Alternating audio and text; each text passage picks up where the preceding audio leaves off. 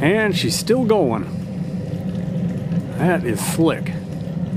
So the plan is, we were just talking about it, is we're going to take one of these barrels and I'm going to cut a plate of probably 5/16 or maybe 3/16 plate for the top of the circle there, for the top of the can. And that'll be put that on there, that's going to be the base. I'm going to weld some legs on it so that it's going to be, so the barrel is going to be right in here, so it's going to shoot up into the barrel. That's going to be the heat exchanger. And then we'll have the exhaust go out of the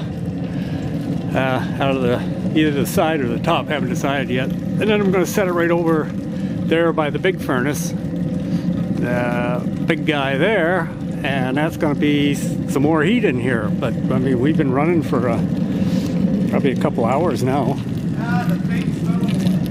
and it's just starting to get down to level there. That's a lot of heat for that little drip.